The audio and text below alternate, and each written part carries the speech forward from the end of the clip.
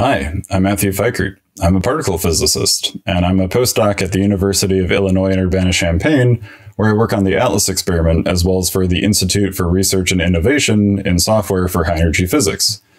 And today I'll be talking to you about pyhf, which is a pure Python statistical fitting library from the high-energy physics community that leverages both tensor library backends as well as automatic differentiation. Okay, so before we go any further, I first want to take this opportunity to introduce the pyhf core development team. So we're Lucas Heinrich, who's a postdoc at CERN. I introduce myself. I'm Matthew Feickert, a postdoc at the University of Illinois at Urbana-Champaign, and then also Jordan Stark, who is a postdoc at the University of California, Santa Cruz. We're all experimental high-energy particle physicists that work together on an experimental collaboration with 3,000 of our closest colleagues called ATLAS that's located just outside of beautiful Geneva, Switzerland at CERN's Large Hadron Collider, the LHC. Here you can see the obligatory picture of the LHC's huge 27-kilometer circumference drawn over the Swiss-French countryside with markers indicating where the main experiments reside along the ring about 100 meters below ground. And our collaboration is formed around the ATLAS detector itself, seen here with a T-Rex for scale, which you can think of as a cathedral-sized digital camera for recording the events of colliding beams of protons from the LHC at almost the speed of light for us to then later analyze. The reason that we're smashing protons together at extreme energy densities and looking at the splattered remains in our detector is because we want to understand the fundamental forces of the universe, like electromagnetism and the strong and weak nuclear forces, and their interactions with the most elementary particles of matter. With a long history of success, we've been able to distill down what we know about the universe so far, so that with a little bit of manipulation, you can fit it in one equation on the side of a coffee cup, but we know that's not the full picture. We're still trying to understand some of the physics we do know about, like the Higgs boson we found in 2012, as well as see if we can find evidence for new physics like dark matter. So we're trying to ask the universe pretty fundamental questions about what it is, but the universe isn't interested in answering them too easily. We have to run our colliders for years at a time, producing millions of collisions per second to try and collect as much high-quality data as possible on the rare events that can give us a glimpse as to the missing parts of our picture. When we do analyze all that data, we're looking to extract as much information as possible out of it. We're using it to search for new physics, like when we discovered a particle that was consistent with the theoretical predictions of the Higgs boson in 2012. But we're also using it to make precision measurements of the physics we do know about to better understand its properties, so that when we don't find evidence of new physics in our searches, we can still provide the best limit constraints on different possible theories. All of this requires building statistical models and then fitting those models to the data to perform statistical inference. However, the model complexity for some of these analyses can be huge, resulting in the time to perform these fits being many hours. This is obviously a problem, and we want to try and empower analysts, which are ourselves, with fast fits and expressive models so that we can decrease the time to inference and insight. We turn now to HistFactory, one of the most extensively used statistical models in all of high-energy physics. This flexible probability density function template was first developed in the field as part of the efforts in the search for the Higgs boson. Since the discovery of the Higgs, it's gone on to be used ubiquitously in both measurements of known physics processes, that is, physics that is described by what we call the standard model, as well as searches for new physics, which we refer to as being beyond the standard model. When we break down what the HistFactory template is, though, we see it has a simple form. Though here we do need to introduce some terminology, the terms channel and sample. Here, a channel just means a particular selection criteria for the analysis. If you allow me to simplify to avoid giving an aside lightning talk on the standard model, this might mean requiring seeing two particles of one type and a third of another in the detector, and that their combined energy lies within a specific range. So in the plot below, we see that each bin is a different analysis region, a different channel. Here, there's just one bin in each channel, but that's just this particular example. There are analyses in which channels contain many bins. So following that, a sample corresponds to a particular physics process that could result in producing particles that would get selected for a particular channel. So each of these colored histograms in the histogram stacks in each bin corresponds to a different sample. So as you can see, some samples, physics processes, show up in different channels. Okay, given this aside, we can backtrack to see that the HistFactory template is just comprised of a main part, in blue, which is the product of Poisson distributions across all bins and all channels, where the event rate parameter for the Poisson is determined from a nominal event rate that is affected by different multiplicative and additive modifiers in each sample. The reason for using Poissons is that we're doing counting experiments for subatomic processes that are inherently random. The second part, in red, is comprised of constraint PDFs that allow for different auxiliary measurements to constrain the overall model and encode different systematic uncertainties from the physics theory and the detector responses. So in this example plot, the samples could share a systematic uncertainty in the normalization, in addition to other modifiers. This gives us a mathematical grammar to set up a simultaneous fit for multiple channels, regions, each with multiple bins and multiple samples, processes, that are all coupled to a set of constraints. But the important part is that this is just mathematics. No software specification is defined anywhere, but until very recently in 2018, the only implementation that existed of HistFactory was in the monolithic C++ library called Root that has been the computational backbone of experimental high-energy physics for almost 25 years. The change was the creation of pyhf, the first pure Python implementation of HistFactory, which, as you can see below, is just a pip install away on PyPI and openly developed on GitHub. Okay, now that we've hopefully motivated the existence of pyhf and the HistFactory formalism, let's dive into the pyhf API a bit. The basic object that is at the heart of everything is, unsurprisingly, the model. However, what we're interested in doing with the model is going to be maximum likelihood fits, so we'll be dealing a lot with the log PDF as we want to get the log likelihood of the model parameters conditioned on the observed data.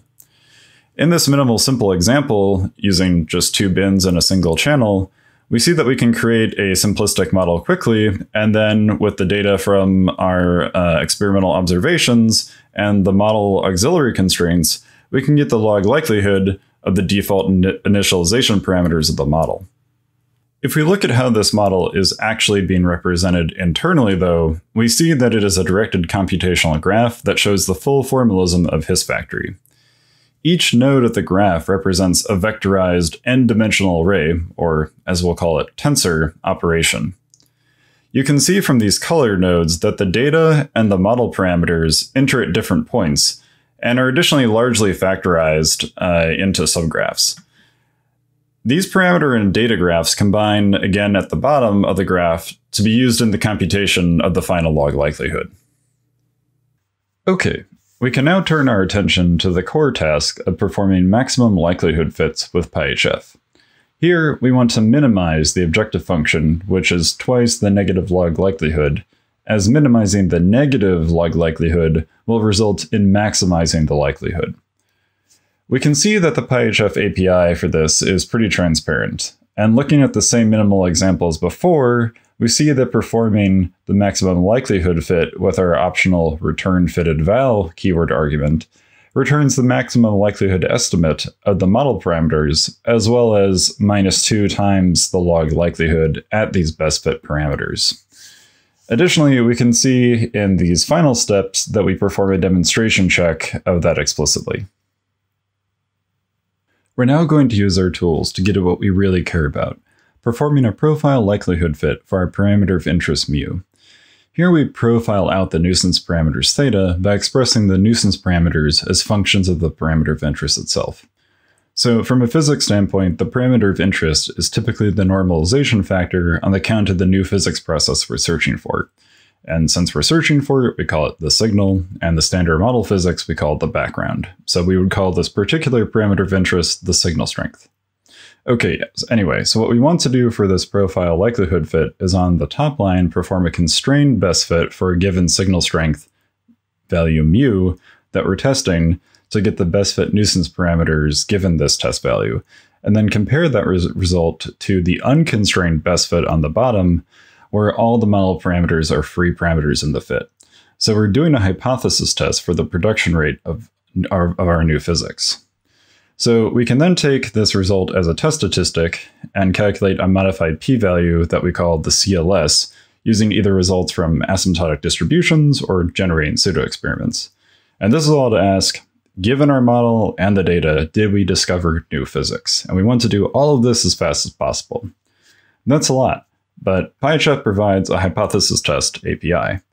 And so continuing in our minimal example, we see that performing the hypothesis test for a signal strength that would be consistent with theory predictions, 1, and our return expected set keyword argument, we get back both the observed modified p-values as well as a band of variations from the expected result if there was no new physics. This is exactly what we need.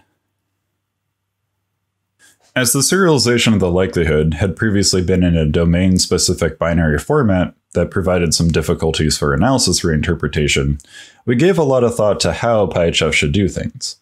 This resulted in the decision to create a JSON schema that would allow for a declarative specification of the HistFactory model. On the right, we see a short working example of the JSON spec for a single-channel, two-bin counting experiment with a systematic uncertainty. Ignoring, of course, the highlighted comments, which I put in by hand and are obviously invalid JSON. Okay, so given our coverage of the HistFactory formalism, we see that we have a list of channels with a list of samples, with an associated list of rate factors and systematic uncertainties, as well as the observed data, our declared parameter of interest, and the schema version. So all of HistFactory is represented here, so we have a declarative full serialization of the likelihood.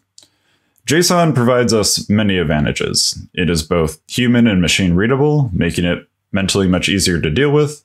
Additionally, JSON is an industry standard and will probably be with us until the heat death of the universe, so we have long-term support baked in. In the same vein, it is parsable in pretty much every language, so if alternative implementations exist, our models can be easily ported. Finally, given the large cost of running the LHC and building experimental detectors the size of buildings, we want to try and reuse analyses as much as possible in the future. JSON is plain text, and so versionable, easily preserved, and highly compressible, making it a great choice. Another great thing about using JSON is that we then also get JSON patch, which allows us to easily mutate our models. If we take the example JSON spec we just looked at and use the pyhf command line API to perform a CLS computation, we get an observed value given the background and signal models considered. We can call this using signal model A. If we want to now test some new physics model, we can call that signal model B, that would have different contributions, then we can use JSON patch to patch in this new signal on the fly and recompute our result. So we now see that the observed modified p-value, the observed CLS, that we get for this new patched-in signal model is different from the original signal model result. In a typical physics analysis, we additionally want to evaluate signal hypotheses for a range of possible particle masses, which results in hundreds of points in our parameter space to evaluate. The choice of JSON allows for us to further simplify things by breaking out the background-only model JSON into one file and then creating a patch set file that contains all of the signal model JSON patches inside of it. These two JSON files, along with the pyhf schema, fully preserve the analysis likelihood, making it reusable by both theorists and experimentalists alike. These full likelihoods can then be publicly published to HepData, a repository for data associated with particle physics results, which will even mint a DOI for these data products as well. When validating that the results obtained with pyhf were consistent with the results from the C++ library, we saw excellent agreement. On the right plot, made with matplotlib, there are actually multiple contours overlaid, not just one with crosshatching, but the agreement between the C++ results and pyhf is so good it's very difficult to see any deviations. As an additional really nice aspect, when we computed all the points required to construct this contour, pyhf was able to do so significantly faster, taking minutes as compared to hours. The publication of the full likelihoods to HepData using the pyhf schema has an additional distinction of solving a nearly 20-year-old problem in the field of particle physics. At a workshop in 2000, whose proceedings the quotes here are taken from, there was agreement in the community that the LHC experiments should publish their likelihoods as part of the results. However, the technical aspect of what exactly to publish and how are non-trivial. By focusing on just HistFactory models, given their extensive use and popularity, We were able to make good on this agreement when in 2019, the Atlas collaboration published to HepData the likelihoods for a search for bottom quark pair production in final states containing Higgs bosons, B-jets, and missing transverse momentum. The speedups we observed with pyhf on a single machine can be further improved by parallelizing the fits of all the signal hypotheses. Here we see a GIF on the right of a Jupyter notebook that is sending out fits of the models for all the signal hypotheses to run on 25 worker nodes in the cloud, and then updating the exclusion contour plot in real time as those fit results come back in. As the different fits are independent of each other, the patch background, and signal models can be sent out to worker nodes on demand, taking advantage of this scaling to make quick work of this embarrassingly parallelizable problem. Through this weak parallelism, the same contour plot we just saw can be fully reproduced in just 3 minutes. This clearly motivates the idea of fitting as a service on clusters in the future. The reason for pyhf's performance comes from the choice to use tensor algebra libraries as our computational backends. Our default backend, as you may have noticed from the example so far, is NumPy, with Scipy providing the optimizer. We additionally also support PyTorch, TensorFlow, and JAX as computational backends with full feature parity. One of the motivations for choosing machine learning frameworks as backends is to exploit automatic differentiation of their computational graphs and the hardware acceleration on GPUs that they are designed to work with to speed up fits. As can be seen here in the lower left plot, in this preliminary study of the effects of hardware acceleration on pyhf fit times for admittedly somewhat unrealistic models, we see that as the model complexity grows, there is significant gains in the speedups provided by GPUs, in some cases even an order of magnitude. This has allowed for some real models to move from being fit in hours to minutes and minutes to seconds, turning overnight jobs into nearly interactive analyses, or at least an excuse to go for a coffee. Additionally, while we'd like to think good things about ourselves, physicists are not professional software engineers, nor the incredible NumPy and Scipy dev teams. We're physicists. So being able to build on top of the hard work of the professionals that build these open source libraries is hugely empowering. What pyhf provides is a unified API to our computational backends through our TensorLib shim. You can see here for our 4 supported backends, the code needed for pyhf to provide a normal distribution object through our TensorLib normaldist API, without the analyst ever needing to care which backend they've chosen to use. This additionally allows for transparently changing the backend with our setBackend API. In this example, we see that using pyhf's API, we were able to build 2 normal distributions, and then evaluate their log p.d.f for particular observation values in the native tensor representation of each backend, all of course giving consistent values. Additionally, for the tensor library backends that provide automatic differentiation, we gain access to the full gradient of the likelihood, resulting in our accuracy being limited by floating point precision. We can exploit the full gradient by providing it to the modern optimizers our backends provide to help speed up the fit. It is also worth pointing out that this is made possible by the fact that the backends are constructing computational graphs of our model, as we saw before, and then applying the chain rule to the tensorized operations in these graphs to move the gradients through the graphs along with the data. The benefits that are received from these tensorized representations are not to be understated. The ability to represent the HistFactory models in this graph visually alone is impressive. When, for comparison, this is the graph of the model used in the Higgs discovery in the C++ framework. Zooming out to have it all fit on screen makes it difficult to even see the nodes of the operations. I think this serves as a good visual example of the wins that we get from moving computational complexity into tensor dimensionality. pyhf is already starting to be used in physics publications in the high-energy physics community. What is exciting is that both theorists and experimentalists are using it. On the left, you can see a phenomenology paper that used pyhf for performing reinterpretation, with the GIF below cycling through different physics models. And on the right, you can see the public note that Atlas released on the use of public full likelihoods for reproduction of results. Below that is the CERN News article headline that was published on open full likelihoods, highlighting what a dramatic change it has allowed. We'd also like to think that the uses of pyhf are not only found inside of high-energy physics. Here, we see public data from the Fermi Large Area Telescope analyzed with pyhf in a Jupyter notebook. The LAT is a high-energy gamma-ray telescope on the Fermi Gamma Ray Space Telescope spacecraft used to observe gamma-ray photons coming from extreme cosmological events. We can represent the photon count in the LAT as a binned model, such that after constructing a model in pyhf and performing a maximum likelihood fit, the results can be visualized with HealPy. Here we can view the resulting mapping as a two-dimensional histogram with special binning choices. While none of the pyhf core dev team works in astrophysics, we're interested to see what overlaps might exist for use of pyhf. In summary, pyhf is a statistical library that provides accelerated fitting for high-energy physics models by exploiting tensor libraries as computational backends for vectorized operations, automatic differentiation, and hardware acceleration. It uses a JSON schema to provide a flexible specification for declarative models, and through JSON patch is an enabling technology for reinterpretation of physics results. pyhf is also at the heart of the growing Pythonic ecosystem in high-energy physics. So let me plug the talks of my scikit-hep and IrisHep colleagues, Jim and Henry, who are both giving talks this week in the high-performance Python track. Go check them out, as they're going to be great. Also, feel free to ask us any questions about scikit-hep or IrisHep. Thank you so much for listening to my talk. Here I'll note that pyhf is a scikit-hep project and that I received support from IrisHep to help develop it. But I've just been so excited to get to talk with you at Scipy this year, and I can say on behalf of Lucas, Jordan, and myself that we would love to get to talk with you more about pyhf.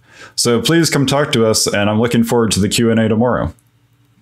Finally, I wanted to say thank you to the Scipy conference organizers for making this conference happen at all this year, and for making this conference be a success.